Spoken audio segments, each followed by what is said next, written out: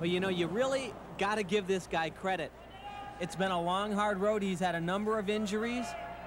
He didn't have too many in his earlier career, and many others would have abandoned the comeback long ago.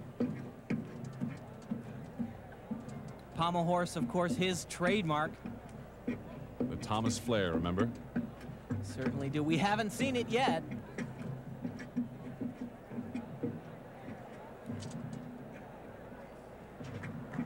The thing that Kurt has done over the past 6 months is improve some of his difficulty.